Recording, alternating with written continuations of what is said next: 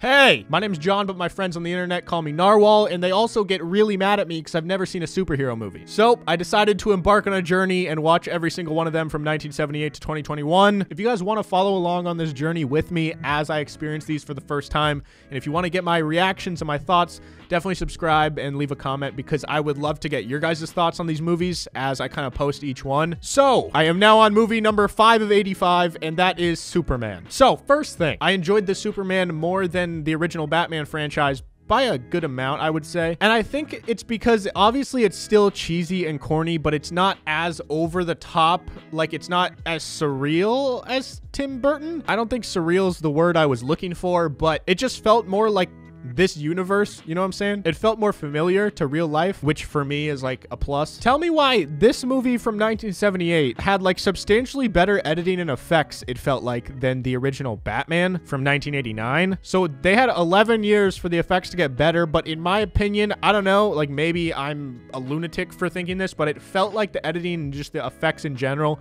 of this Superman were better by kind of a good amount than the Batman movie. I don't know, that could be totally wrong, but that's how it felt. Also, I just loved the opening like 20 minutes. It's just such an interesting concept to start a story with, where like your planet is literally going to collapse and you are aware of it and you know and you're planning for it, but there's nothing you can do. It's just inevitable.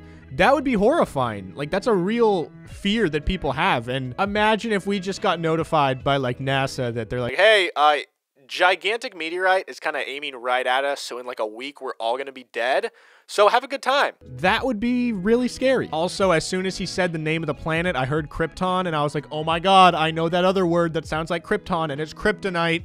I bet that has to do something with this movie. See, guys, it's all adding up in here. So as I was watching this, I wrote down a note that I think I now have solved, but I originally said without any parents, he wouldn't be able to like learn any language on his journey, because they were playing, you know, the recordings of his father while he was in the little star spaceship thing getting sent through the galaxies. But as a baby, if you have no parents, I was like, how, this means nothing to him. Him just hearing those words, like, how is he going to learn anything? But then I realized he's not a human, like, and since has all these other abilities, he probably just has the knowledge of like understanding communication. I assume he must have the ability to just understand communication, because otherwise that scene wouldn't really make any sense, at least to me. I don't know, maybe that is just a dumb thought. Now, this might also be a hot take, but I felt like this movie was the first of the 5 I've watched that was just trying to be a good movie as opposed to be a good superhero movie.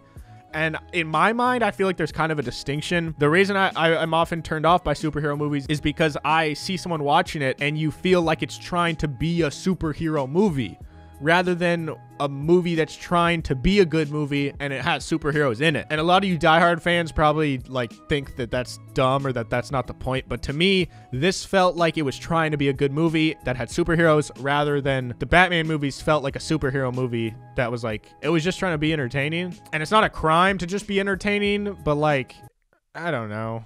You know, I don't even really know what I'm saying here. I don't even know what my stance is on this. This movie had me a lot more just like sweaty and tense at a lot more moments than any of the Batman movies did, and for that reason, I just enjoyed the experience a lot more. Once again, how the fuck do people not recognize you just because you put on a costume and took off your glasses? If I had a coworker, right? I know my coworkers pretty well. And then I go to the gym and someone bursts through the ceiling wearing a neon tight suit and they were wearing contacts instead of glasses, I would 1000% still know, holy shit, I think that's Jerry from accounting. Anyways, I love the relationship between Lex Luthor and his dumb assistant. I forget his name, but that was just the fun lightheartedness that I kind of needed. It didn't feel too like goofy sometimes, or like it didn't ever take me out of it. Gene Hackman did great with Lex Luthor, and yeah, he's just a great actor. Now, my question is, how does Superman know where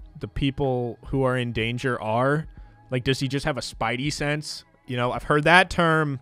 I assume that's going to come into play with Spider-Man, but does he just fucking know that like some random person on the other side of the country is stuck in like underground in their car? Or is that just for convenience sake? It's just, oh, you know, he just had a feeling? Or like, is that actually one of his abilities? Because if that's one of his abilities, like, he would be able to predict anything, right? Because he'd be like, oh, the bad guys are on their way over here. and I just know that. Or, you know, if he knew that, then why isn't he saving everyone? Because if he has this all-knowing, you know, omniscient power, couldn't he just save everyone from being hurt or like injured all the time? I don't know. Overall, pretty solid movie. I would watch that again one day. You know, I don't need to watch it again right away. I'm not gonna be a diehard fan and buy Superman posters, but I didn't feel like it wasted my time. 8 out of 10. So there you go. If you guys enjoyed this and want to follow along on this journey with me, be sure to subscribe here, leave a like and comment down below because it helps push it into the algorithm more. And this has actually been a lot more work than I realized, trying to make like an in-depth TikTok every day and then also make these videos like a couple times a week. So if you want to help me out, subscribe to my podcast called Peak to Middle School, which we're in the studio for right now. I've literally been grinding that show for years,